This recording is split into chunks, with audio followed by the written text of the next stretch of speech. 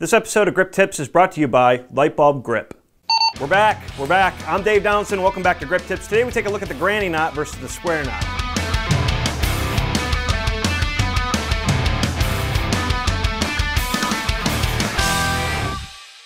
Now, a lot of you already know what type of knots these are because you've been doing them pretty much your entire life, and they are very, very common, but a lot of you will figure out by the end of this episode that you've been doing it entirely wrong. A granny knot and a square knot are actually tied very, very similar, except the granny knot is not as strong as a square knot. Now, before we begin, both of these knots are very, very weak knots. You should never be using these knots when there's a safety concern.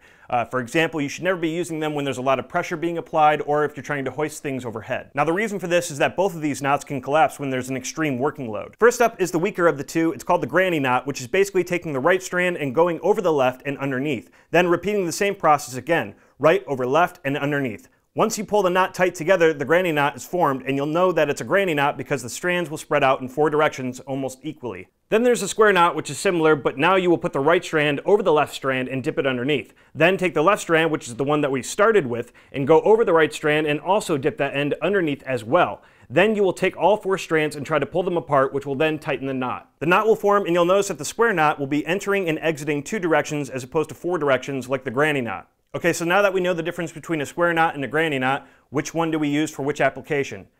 Basically, never use a granny knot. 1, it's unreliable. 2, if it gets pulled too tight, it can actually jam up and become a pain in the ass to untie. However, the square knot, even though it is also a weak knot, it's a lot stronger than the granny knot. So number 1, you have reliability, and number 2, it's also easier to pull apart, so you also have speed on your side. Now, these type of knots are considered bend knots, meaning they bend around an object, and they're not used for tie-down points like you would with a hitch, and they're not used for hoisting things like you would with a loop. For example, like tying a cable to a rail of some sort. I would have a hitch knot for my cable and a bend knot on my rail or permanent structure where position and weight isn't an issue, like tying up a stinger cable for organization like I've shown here. Lastly, and this has nothing to do with grip and electric, but if you're wearing a pair of shoes with laces on them, you can actually look down at your shoes right now and find out what type of knot you've actually created. If your knot has the bow vertical like the left-hand side, you've been tying your shoes wrong, and that is why they come loose all the time, because you are tying a granny knot. However, if your laces are completely horizontal, you've been tying them into square knots and probably never have that problem. Now, I know that has nothing to do with grip and electric, but it basically has something to do with your shoes, and I think that it's kind of funny because when I was doing the research for this, if you actually Google granny knot versus square knot, there's scientific research that went behind how to correctly tie your shoes involving runners, etc. So I'm not going to go further in depth with this topic. Just make sure that you're always using a square knot, not a granny knot.